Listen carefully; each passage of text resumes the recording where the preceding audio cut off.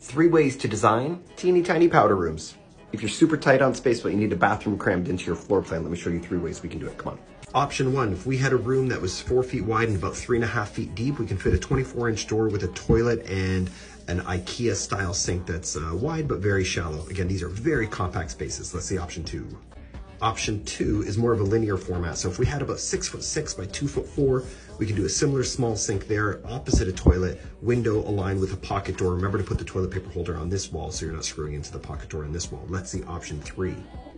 Option 3 is a quirky one. If we had a room, or a space I should say, 2'6" by about 4 feet deep, we can have a toilet in there, but have you seen these toilets?